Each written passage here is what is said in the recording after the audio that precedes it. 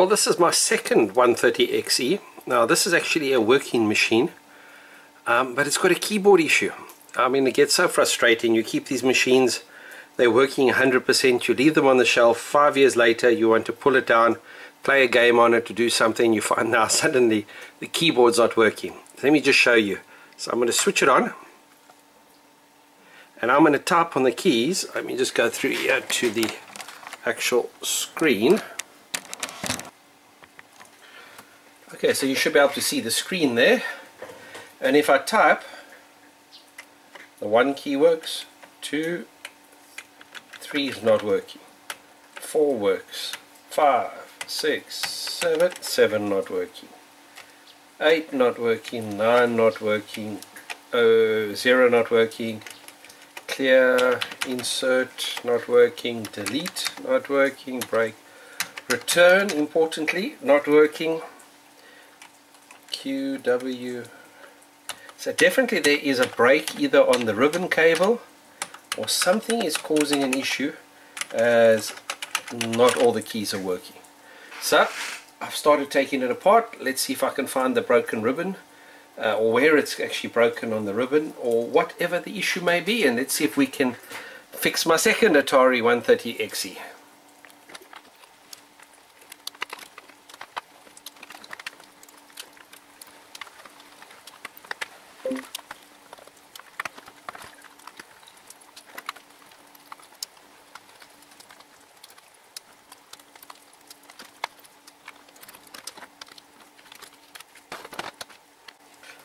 Okay, so opening up the back, the first thing that worries me is somebody's gone and put a whole lot of tape. I don't know what the hang that is. Look at all that tape that's been put down there on the excuse me. Why would they have been put tape on there? So definitely an issue there, and I want to check to see if there's any breaks along these ribbon, along the ribbon from the key presses, which are then obviously affecting it. So I'm going to remove this tape. I don't know what it's doing on here, who did what, where and how, yeah, on this at some stage, and let's see. Okay, so I've removed that horrible tape that was on there. I don't know why it was on there, and now I'm going to have a look using the magnifying glass and light to see if I can see, first of all, any tracks that are damaged and that need fixing. Okay, so the second thing I noticed now is another piece of tape has been placed. So obviously some of these tracks have been damaged, and somebody thought they could fix them by putting sticky tape over them. So I'm going to have to remove that, and then I'm going to use my multimeter, put that into continuity, and then just track, you know. So basically the multimeter will then be able to track whether there are any, you know, if there's any break in continuity, I won't get that noise. So let me remove that ugly piece of sticky tape over there.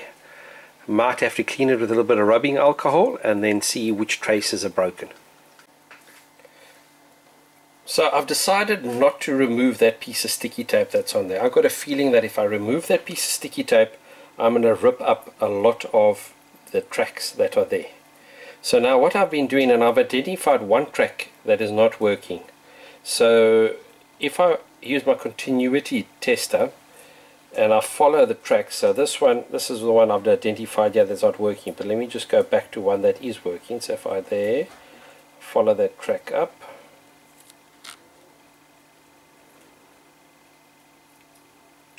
there, you can see it's working. Go to the one next to it, working. One next to it, working. The one next to it, working. The one next to it, aha, not working. So this track over here is definitely not working, and that seems to be having an issue. So now I need to find that. So now all the other tracks are working. I haven't found any other. That could be the reason why some of those letters are not working. So let me fix that one, and or first of all try to identify where it is broken under this piece of sticky tape, which I wish they would never have put on there. and then I can use some I'm going to have to use something that's going to be conductive. I've got some of that conductive ink, and fix the brake. So let me see if I can find it. Well, if you look very carefully, I've put a little bit of conductive ink or paint from there through to there. I'm waiting for it to dry now. So I did remove all the sticky tape. I checked all the lines next to it, no breaks there. Just this one line was broken. So now I've put the conductive ink. That'll take about 10 minutes to dry and then become conductive, hopefully. Well, it's not very pretty, but it's done.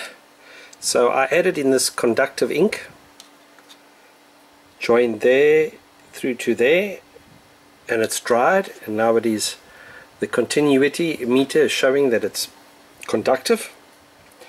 So let's put it back together. Let's see if I have a better result. Okay, so I've put it together back again, the membrane back on to my spare keyboard.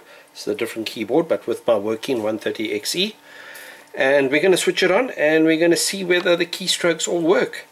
One thing I have learned now using this conductive ink is that it has to dry. The longer you leave it to dry, the more conductive it gets.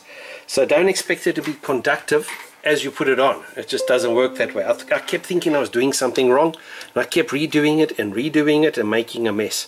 Just let it dry. So I'm going to switch on. Let me just tilt this over here. Okay.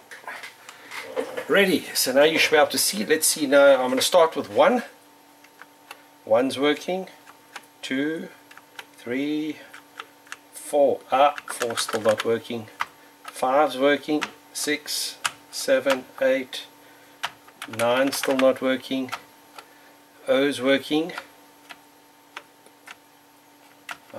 Okay, earlier, so some of the keys are working that weren't working earlier. I can delete. Previously I couldn't delete. That one's working now. There we are. So that conductive ink is slowly drying. Let's just have a look. If I pushed return previously, it didn't work. Now return is working. Q.